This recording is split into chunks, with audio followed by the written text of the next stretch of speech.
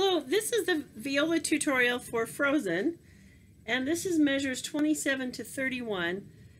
There's one note in here that I don't have on my violin because it's on the C string, and if you look at measure 30, it's the D that you have, the third note from the end of the measure.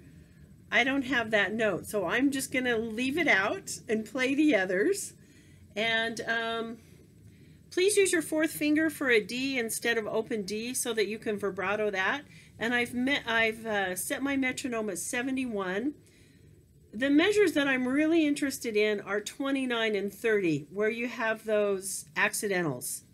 So 29, you have B flat and E flats in that measure. Changes key for just a minute. So here we go. 27, 2, 3, 4. 3, 4, 28, 3, 4, 29.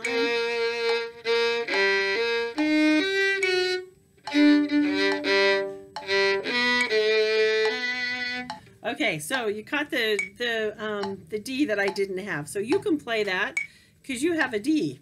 So practice, and you can take it slower if you want to take it slower. Thank you.